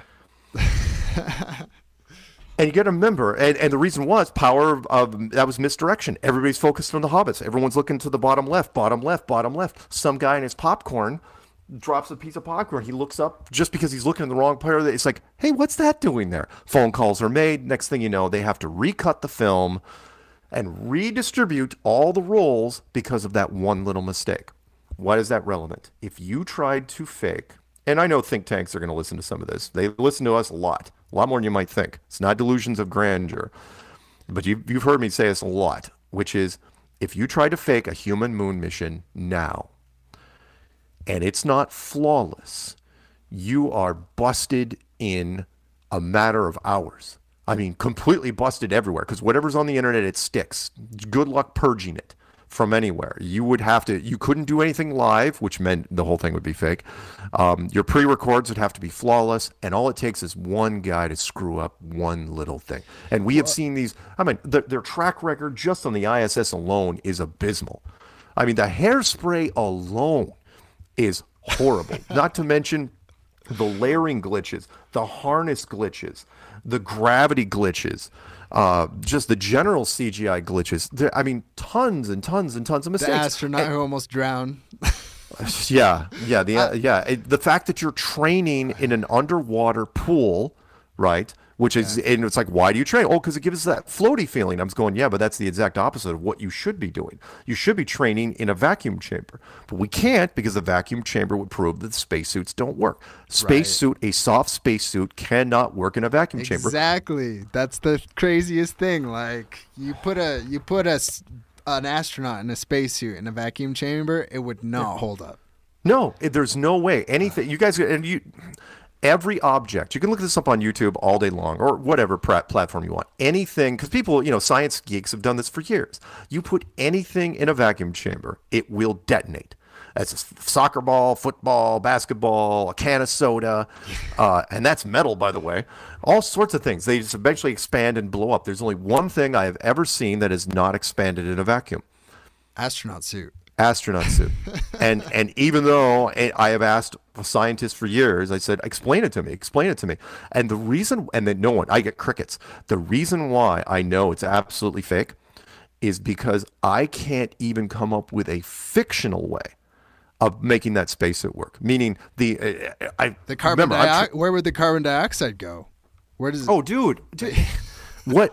Remember, this is not tethered to anything. It's a magic backpack. And even if you could tell me there was some microprocessor technology that you could counteract the vacuum, which you can't, but tell me what you did in 1969 when everything was analog, right. and your battery power was terrible. And sorry, one more thing really fast before we get to the where we live thing. You want to look this up? And again, I'd love for a troll to send me this. If you know any scuba divers, I've said this many times, which is scuba divers are notorious for one thing. They're always checking their air levels, always, because that's the only thing that matters. You're down there, you're checking that giant gauge that you're either holding or it's hanging off your wrist, and it's like how many minutes of air left do I have? Doing. You know what you never heard from the Apollo astronauts? You never heard them talk about how much air they had left, ever, ever. And you're saying, oh, well, they had carbon scrubbers. It's like, really? They had carbon scrubbers because in submarines, carbon scrubbers are the size of this room. Right. Right. And they take immense amount of power. Right? It's like, okay, so you're telling me that in a backpack you had carbon scrubbers, and if you could, then we'd have infant scuba technology. It would have filtered down to the civilian market. Not to mention, by the way, that what we're breathing in is 80% oxygen. There's 2 tanks on the back of scuba divers, one for nitrogen, one for oxygen. Where'd all the nitrogen go? Right. How'd you get all the nitrogen up there? And then how did you depressurize? And oh my God, it's just never. Again, because the average person, you can see the bubbles in space. Yeah, some of those clips. It's crazy. That was genius. Which was let's create a replica of the ISS underwater, and then we'll just turn all the lights off, and then we can put green screens where we want. And I mean, that's movie technology, and we've been doing that for years. I'm going to blame James Cameron for some of that. He was one of the early guys that figured out you could do incredible underwater scenes by just. In fact, he didn't even have a place that you could turn off the lights. He filled the top layer with layers of small rubber balls, and it blocked out all the light. That's how they shot The Abyss. The Abyss looks like deep water. Yeah. And it's not. It's just a freaking swimming pool. It's not very deep at all. Yeah. If you've never seen it, 1989, The Abyss, I highly recommend. And if you don't think they can fake the ISS, I mean, you can watch like The Big Bang Theory did it. There's actors. Yeah, and that's just a television show. Yeah. Not to mention, really good special effects like gravity. What can you do with $70 million a day? And they even still suck. Like some of these videos that NASA releases, you're like, seriously? Like that is so crappy. Because I think the reason why is because if they release something super good, then you can critique it. But if it's blurry, then you can't. Right. And they made a mistake, which was, unfortunately, because they're like with any Hollywood movie, there's a continuity issue. Whatever you shot in 1969, it has to match up with it. And so how they are getting away, by the way, lately with no stars in space. By the way, Artemis never showed any stars. The probes, Japan, India, Odysseus, never showed any stars. So again, trolls, if you're listening out there, why are there no stars in space? Now, you want to say, and I give you a pass on this, you want to say in 1969 it was because of exposure settings because they used film. Okay, that's fine. We don't use film anymore. It's all digital. Our cameras can do amazing thing in multiple filters simultaneously, recording to different devices simultaneously. In fact, camera-wise, there is no limit to what we can do. And yet, when they got to the moon, when Artemis got to the moon, 50 miles away, the footage was amazingly grainy and there were no stars. When are we going to see stars in space? And if the general public is like, oh, well, there are no stars in space. And by the way, please, trolls, come back and tell me, well, there's just no stars in space. It's like, really? Because I go outside right now and there's a whole bunch of stars. Tell me why the footage of me shooting the moon from here is better than a probe that's hovering 50 miles over the moon's surface. Unless, of course, it's not hovering over the moon's surface. Okay. To your second question, it's like, where are we? No, where we live? What is this What place? is this Earth? What do you think? Are living. I'll use a thing I was typing in chat for David Weiss's British interview that I was watching earlier before this, which was all the world's a stage. Shakespeare said that, and we are just players in it. That's flowery, but it's true. Now, I don't think that Shakespeare was a flat earther, but I think he kind of picked up on a few things, which was you are living in a building. A giant soundstage with walls and a floor and a ceiling and apparently a big thing of water in the middle of it with some islands, which we call continents. And it is been manufactured. It is absolutely... If you want to go down the virtual reality path, that's fine. But since we're in it, it really doesn't matter because once you're in it, everything appears real. So we're not outside it. So I can only speak inside of it. Are we... Okay, if you're living in a building... or a snow globe, or a planetarium, and that's really what it is, more than anything. I mean, it's a soundstage, but the ceiling, by the way, everything in the fake. So everything down on the ground is pretty rudimentary. right? Pretty basic. You got mountains and valleys and water and deserts and trees and crap like that. And because we can't fly, that's really what we're dealing on mostly. But the sky is exactly like what we do in video games.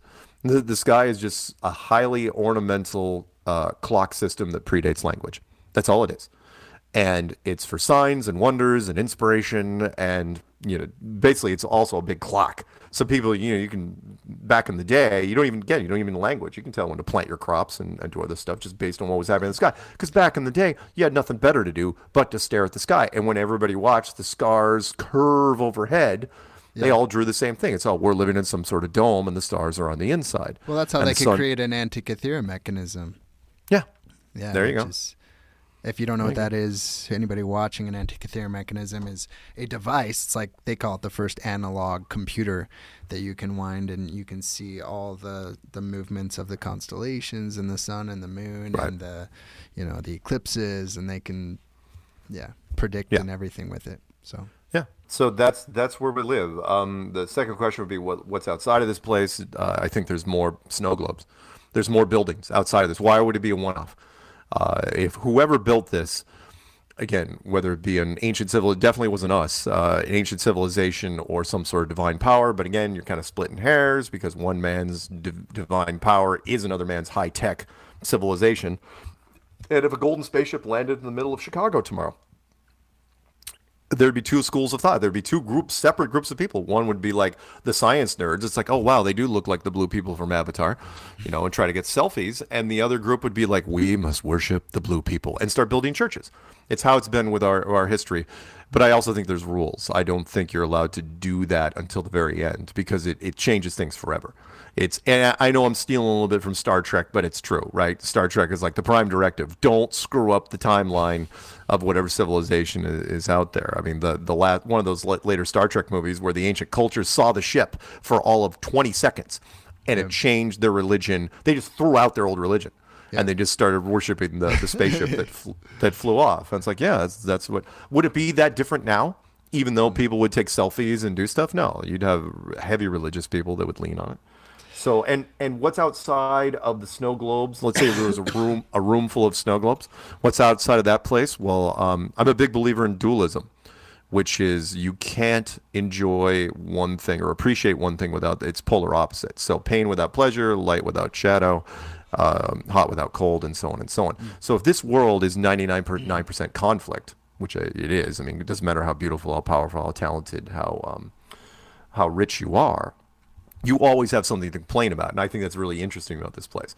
You can try to be any of these things or all these things, and still the richest people complain about stuff, and the most beautiful people complain, and so on and so on. Well, if that's the case, then whatever's outside of this world has to be the opposite, 99.9% unlimited, which is, a place that the time has no meaning. Not necessarily like a casino. I mean, time really has no meaning. You live forever, and you can do a lot of things. But like Einstein said, doesn't matter if you believe in the math or not. He said that imagination is more important than knowledge, and I think that was cryptic. I got what he meant there. I think part of this universe is built off of novelty, which is why we're here, in my opinion. Which is whoever built this wants us to act naturally. And we're not talking like fake natural, like a reality television show, right? Where the cameras and producers are walking around, you just don't see them in the show. We're talking like hidden cameras, reality show, which are completely illegal. You want people, because again, human beings always act different when they're on camera. That has never changed since cameras were invented. Doesn't matter if it's a still shot or a news footage or whatever. When someone walks around with a freaking camera, if it's high end enough, people just do the goofiest stuff. They just act different. I mean, the smiles in their faces it's like, yeah, I was there when his car blew up. Are we going to be on the air tonight? It's like, dude, you just watched somebody burn to death. And so anyway, I think that's part of what we're at. We're part of, a show, the ultimate reality, thing. The Truman Show. The Truman Show. I mean, the Truman Show was along those lines, wasn't it? Yeah. But it was only for one guy, which is why I expanded on it in the clues, which was I said, look, what intrigued me was you could make that show basically as big as you wanted, as long as the you could control the people walking around. It was very limited, and I know they did that for script purposes, but to only do it for one guy was kind of a waste. And in hindsight, 20 something years later, we realized that show wouldn't be able to be on the air for that long because people would have gotten bored. It's voyeurism, but that's about it. Anyway. What else you got? Well, I mean, the Truman Show, there's a part where, he's like, I want to be an explorer. And they say, there's nowhere left to explore, Truman. Right, right. I mean, the show was kind of cruel in that regard. Yeah. Right? Where they really roped him in. But again, it was for plot's sake. Yeah. The show could have had a lot more people, which is why I kind of focused on the M. Night Shyamalan movie, The Village. That intrigued me more. Because the M. Night Shyamalan, The Village, where these kids were growing up in a fake town, in the 1800s with no technology, what I thought was intriguing was when the parents and grandparents died, no one's lying. No one's acting. It's just the kids living the reality of how they're told. And, you're told there's monsters in the woods, so they weren't going to be going and exploring. And think of how cheap they did that. But again, and then you've got generations of people. How would that be different from where we are now? Yeah. Right? You introduce a civilization, and I know we could go into how many times history's been reset, but from a biblical perspective, which is normally where I come from, it's in the beginning there was a garden, and it's like you want to be in the garden. That's the best place to be. Is the whole idea, right? And there's the fruits and all good things available. That is freedom, and you could want to go to the outer edges and try to escape and transgress into heaven like Babylon, but that kind of backfired on them. Obviously, that's not a good thing in the eyes of and if the only way to pass through the waters is through death, right? And who knows what happens afterwards, right? Is kind of what you're saying, right? Yeah. And thank you for bringing that up, the whole Tower of Babel thing, which kind of clued me into, it's one of the shortest stories in the Bible, and it's in Genesis, but I think it's so potent, which is the first civilization that God built here was too perfect, too good at what they did. They were unified, and they were, single language, single purpose. And worst of all, they figured out where they were. It's like, oh yeah, we're in a structure. Let's build a bridge to the ceiling and let's get out of here. Let's go meet God. And again, the line, from God, it's like, that he knew they were going to make it. It's like, crap. Yeah, they can accomplish whatever they put their mind to. Yeah, they're going to pull this off, and so it's like, all right, we got to revise it. The first reset, as it were. Yeah, they divided the languages and scattered them. Yeah. Yeah, and kill the tower and kill any idea that you'd have about the tower. And I think that every civilization after that, and I'm sure there were others. I'm sure there's been refinements along the way. I think there's been lots of efforts to slow everybody down, meaning slow down exploration. Slow down human achievement. I mean, look at this simple act of adding 3% salt solution to the oceans, to where, and that was damn clever. Which was, you make it to where you can't drink the water you're sailing on, because people don't remember back in the day, you only went as far as you had fresh water, and if you got to that halfway point, you had to decide if you could make it to your destination, or you turn back, because if you don't have fresh water, you're done. But if you could drink the water you were sailing on, like a giant lake, exploration is increased by 90-something%.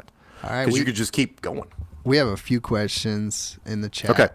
The first one was by Yokanan the Seeker. Any upcoming Flat Earth meetups here in Washington State?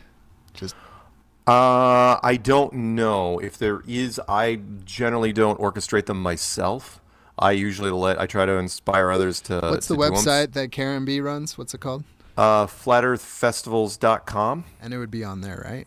It would be on there. Plus, You can also, again, it's easy enough to do a meetup. If you want to do a meetup, and I've done a number in Washington, with other people, just send me where you're going to go, where you want to happen, and I recommend a quiet sports bar or a coffee shop, something with a bigger room that we can kind of take over, and then I will make a promo on my channel. Karen will put on her thing, and if you make it, people will come. I guarantee it. Next question April had was and this kind of goes back to what we were just talking about, but what are your thoughts on biblical cosmology? Are you approaching just on a science level, or what are your thoughts on Oh, no. creation? I mean, if you were listening, I mean, come on. I made a clue that literally expanded on the Tower of Babel, which was very inspiring for me. I was raised born again evangelical. I fell away from the church when I got into tech for years, because I played video games and became a video game producer for a number of years and then taught proprietary software. And as you know, if you're hanging out with super geeks and nerds, church isn't a thing. It's like, Sunday? No, man, we're gaming this Sunday. Yeah, and so I gamed pretty much every Sunday.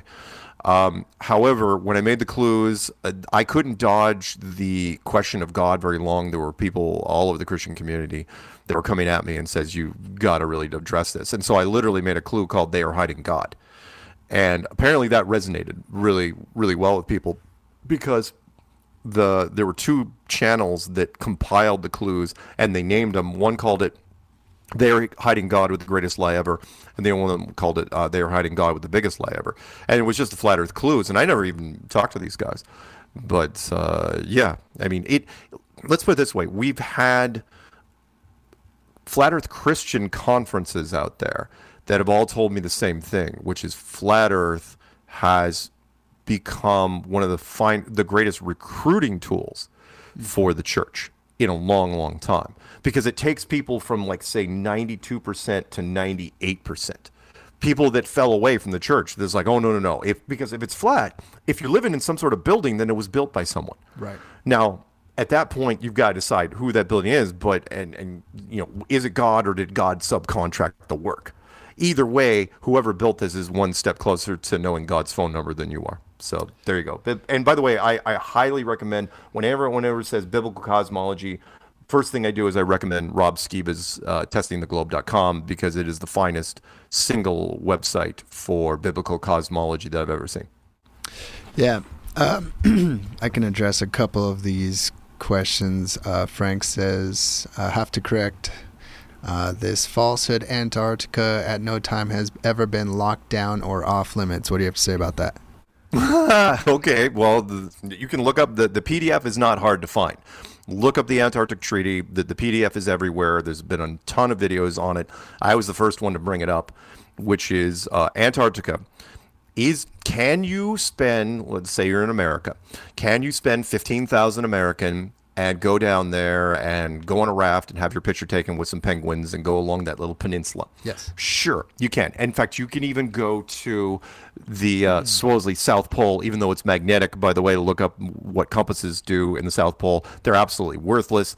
There is no magnetic south. Everyone down there will tell you that, which is so weird because remember, it's supposed to be a bar magnet planet. But the follow-up to that is you cannot roam freely. That's what the Antarctic Treaty is about. You try to organize any sort of exploration in Antarctica, I dare you. Try to go through the process. It will. Rob Skiba tried. Lots of people have. Yeah, a lot of people have. The amount of money that you have to spend, the amount of time and hoops you have to jump through are deliberate. In fact, there's money that you could spend, this massive deposit that you don't even get back if you're refused. Yeah. It just screams go away. So yes, Antarctica is locked down. Well, again, there's a reason they patrol it as well. All the countries, who are part of the Antarctic Treaty, over 60 now, I think. 60 countries around. And they patrol the border. Tell me why Antarctica is the only continent or the only place in the world where the real estate is owned by no one. Come on, we fight over property for centuries, and yet Antarctica, everybody agrees. It's like, yeah, nobody should ever own it. It's like, why? Why would you do that? I mean, and if it's resources, then why isn't everybody down for resources? There's only 5,000 people down there at any given time. It's all military and military scientists. So yeah, whatever. Yeah, not locked down. Do your research before you throw a question like that. Next. How are you proposing? Retool science. Yes, guys, you are going to have to reinvent all science. So one thing I'll just recommend a channel. Wits It, Gets It would be the channel I'd recommend, because they literally are debating astrophysicists and stuff. And if you want to learn about real science, not just pseudoscience stuff that you're taught like in school, then go to that channel. Wits It is very good. One of the finest debaters I've ever seen. And if you want some more flavor to it, go look up Nathan Oakley in Britain. He's been doing it for years. He was doing it for years before Witsit got into it. The only difference is that he uses profanity when he tortures people. So Witsit holds back. Nathan Oakley, it's for adults only. Yeah. So last question that I want to ask is your favorite proofs for my favorite proofs. I'll give you you probably know them or maybe you don't. I don't think I used them in the speech in Utah, but we'll find out. I can't remember it, to be honest. So there was a German television team that wanted me to debate a physicist from Georgetown. Unfortunately, because they know physicists, when you reach a PhD in an academic level, especially a physical science, your powers of speech are just worthless. I don't know what happens. You go into this wheelhouse, and it's just such tunnel vision, which is why they put Bill Nye on so many television shows, because Bill Nye is an ex-actor from Seattle. I know this because he was on a local television show, and I grew up watching him. So they said, come up with five bullet points, and we'll just record this, and we'll give it to him, and we'll just pass notes back and forth through class, and hopefully you guys will be able to do something. But you guys are never going to talk to each other directly because we don't want you talking over them. So 5 real quick. Obvious, the one that gets into most people, 80% of the flat Earth community gets in because of long distance photography. The curvature of the Earth is 8 inches per mile, at least for the first 500 miles, which is way past the limit of most photography anyway, so who cares? Which means that eventually things will be on the other side of the curve.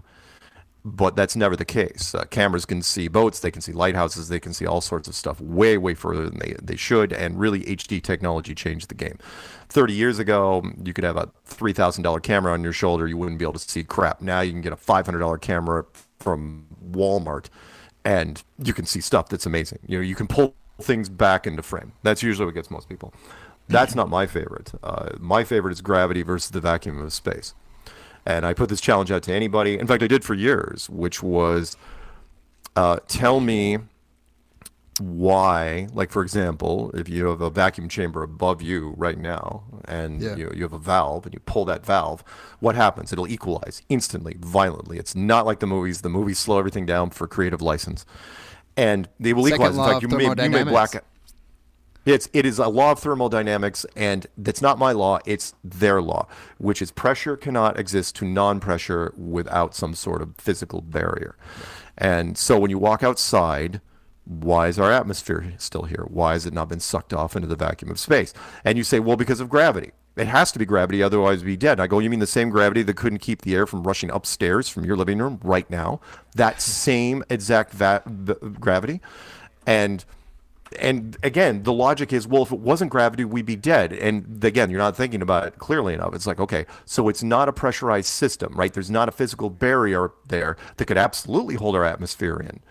You're saying gravity is counteracting the vacuum of space. Again, the question I've thrown up for years out there, which is, what happens at the bleeding edge of space? What happens when our atmosphere ends and space begins? Tell me exactly what happens there, because thermodynamics says it cannot exist.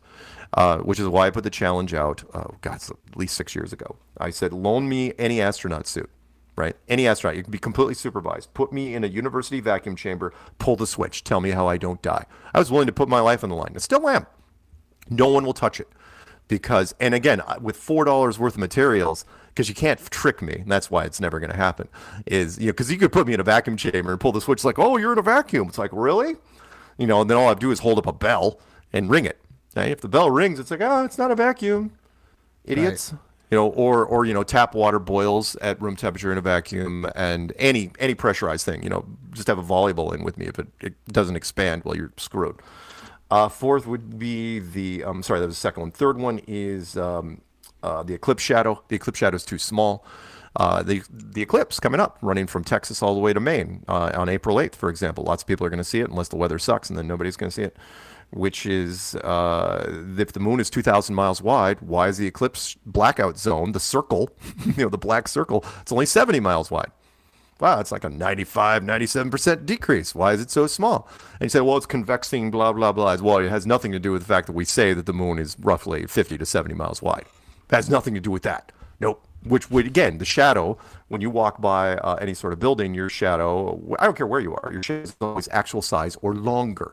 It never shrinks to nothing. Your shadow never turns into an action figure, ever, ever. Fourth one is the moon temperature, which I love so much. I didn't come up with it, which was, that was literally a call-in and one of my podcasts I did. And I laughed at him when he told me. He's going, the moon's cold. And I go, well, it's colder at night. What the hell are you talking about? Again, I've been in flat earth for at least a year, and I was laughing at him. And he goes, no, man, it's generating a cold light. I'm going, get out. And Rob Skiba heard this too, and he was one of the first people to test it. It's like, okay, if it's 80 degrees in the sun, it's 70 degrees in the shade. We all know it's cooler in the shade, always cooler in the shade, unless you're in the moonlight. Then it's warmer. Yeah. In fact, up to 13 degrees. Rob got a 13-degree swing. And you can test this with simple point-and-click $20 temperature guns that they use for engines and asphalt and stuff like that. And it's all shadows. It's not just some shadows. It's all freaking shadows. It's the moon is generating a cold laser light. And you're saying, well, and that's a real tech that we have. You can go on Amazon and type in cold laser light beauty products, and we have these all day long. And universities invented them decades ago. The question is, why is the moon generating a cold laser light? Does that prove that the Earth is flat? No, it does not. Have you heard any explanation for this from science? No, science won't touch it. Yeah. In fact, I am stunned nobody's done a dissertation on this in the last 9 years. That is a freaking gold mine, although I'm sure they don't know what to do with it. Because seriously, if you try to do your PhD on that and because that's a great original dissertation, where do you go with this? Because it completely destroys the relationship between the sun and the moon. Yeah. Because, like if you've been to the beach and the sun shines off the sand and it comes off cold, off the sand. Right, exactly. Yeah, you're saying that basically the moon is generating a refrigerant light. Yeah, and I was the first one to do this back in the day, which was because I it's like, wait a minute, if you take a magnifying glass to sunlight, you can burn things, right? What happens if you take a magnifying glass to moonlight? It actually gets colder, which is even weirder, which goes along with the whole cold laser light. It's like, all right, fine. Again, doesn't prove a flat Earth, but it's weird. The moon's not reflecting the sun. Yeah, that's for sure. Which means they're self-illuminating. Which means they're their own independent objects, which are roughly the same size. And last but not least, my favorite, which is the Van Allen radiation belt trap question, which is, are the radiation belts deadly? And you're going to say, first off, you're going to say, yes, they are deadly. I go, oh, okay.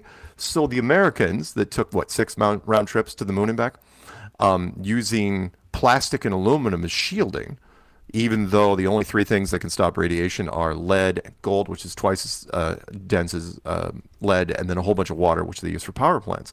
How did the Americans get through? Nobody died. Nobody got radiation poisoning. Nobody got cancer. There's still 4 of these guys limping around today, right? Nobody died from radiation poisoning.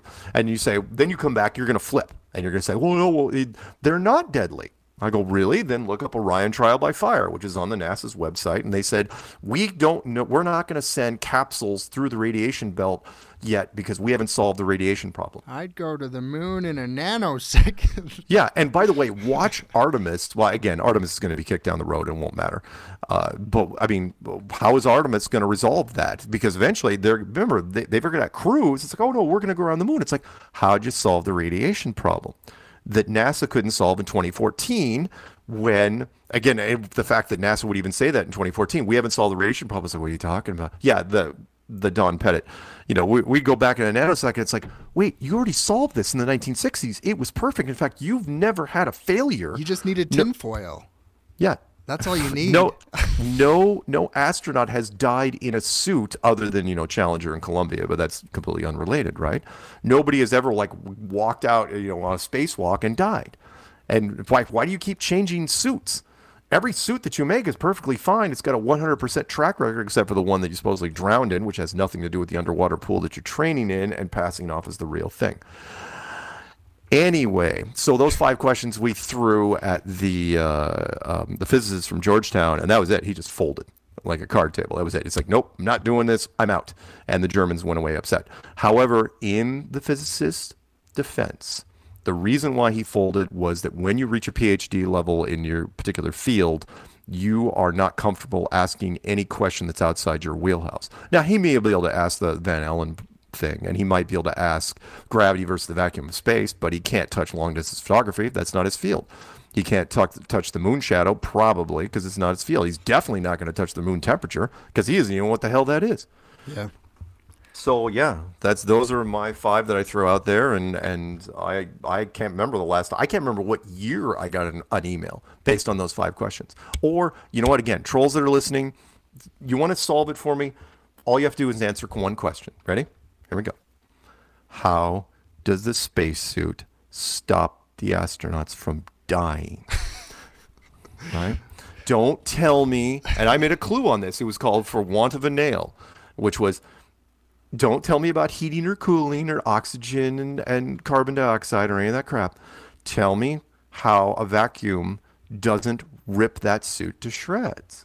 Right. And which is why I made the want of a nail, because if the suit doesn't work, then anything that ever showed the suit is a lie. That's it. Or well, just real quick on a side note, why did the early NASA suits that they tested in the late 1950s and early 1960s, why were they all plastic and metal when they first started out? Because that's the only thing that even had a chance in a vacuum. And then they switched to a soft suit, and that was brilliant. Whoever did that, kudos to you. I hope you died rich and happy, because that was brilliant. All they had to do, and we'll end kind of with this, but if you have a follow-up, that's fine, which is all you had to do was show the guy in a spacesuit, right? Put it on TV. And because the average person doesn't take any physics classes or any decent math, they didn't know. It's like, oh, it works. I have asked, I don't know how many people outside of America, right? America, of course, we're required to believe in the moon mission. It's part of our thing, right? It's what Patriotism. Patriotism. Yeah. Even if you don't believe in it, it's like, wave the flag. America's the greatest. Yeah. Our flag's on the moon. I love this country. However, I ask people, like, I'll just throw Sweden out there. I love using them. You know, I have a big Swedish audience. It's like, why do you guys think the Americans went to the moon? Everybody says the same thing. It's like, well, because you put it on television. And your news would never lie about anything like that. Nah. And I smile and I go, man, you guys don't know us at all. Definitely not during wartime. We would never lie about no, we do not. No, we'd never lie. We come on. The Americans, if we can get away with a lie, the American government will do it. If it makes us look better, we're doing it. And it worked. Oh, yeah. Everybody we broadcast the moon missions everywhere, and everybody watched it. It's like, again, I get it. In the 1960s, by 1969, we were bulletproof. After World War II, we were the last hope of the world, and so we went for it. And everyone's like, "Yeah, America, they'll lead us out of this darkness." And it's like, okay, yeah, because we're not going to take advantage of that. Right. No. Anyway, there you go. Anything else? I'll add one more to your list, maybe. Okay. Whales can speak to each other like 3,000 miles away, and sure. You know how much curvature? Like that's a crazy ton amount of curvature. There you go. And what happens is there's an acoustic shadow with sonar, so right. It can't go through rocks, it can't go through curvature, it doesn't curve either. Right. Audio That's waves good. I hadn't curve. heard that one. And so I was listening to this submarine captain talk about how you could basically just hide on the bottom of the ocean if you never wanted to be detected. And that's what they do anyways, but you would just hide behind the curve, basically, and you would never, ever be detected. But he's saying that's not the case. And what actually happens is what whales use is they use a SOFAR channel. So there's a specific depth in the ocean that you can literally just like freaking shoot audio through and it'll travel thousands and thousands and thousands of miles to your destination. It's crazy. So yeah, and again, because you're going through a medium of water, which is very conducive, especially to sound. Yes, which at a specific depth, there's a SOFAR channel, and so it's really interesting. Yeah. So I mean, it's again how depth charges work. It's a medium explosive, but it's a low yield explosive, but the medium of water is so dense that it amplifies the shock wave. Right. Compare that real fast to transmitting from the moon, right? How did Apollo transmit 10 frames of color video a second and perfect two-way communication from the moon? They didn't. It had with what power source? It was running off a car battery. You can look this up. This is not classified. It was running a standard VHF transmitter that had maybe a range of 50 miles, and that's Morse code. right? 1969, we had our technology was awful, and you're saying, okay, well, it went up to the geostationary capsule thing, and that went 250,000 miles. It's like, through what? Through the vacuum of space, and then through the Van Allen radiation belts with no distortion? And they're talking with no delay either. Yeah, with no delay. Oh, yeah, those mistakes are horrible, by the way. Absolutely horrible. But again, the average person, let's end it with this. The Truman Show line has never changed, which is, we believe the world that is presented to us. Because we don't naturally believe that people in authority would ever lie. But the truth is, at a certain level, the people in authority lie for what they consider to be the greater good, and they do it every single time.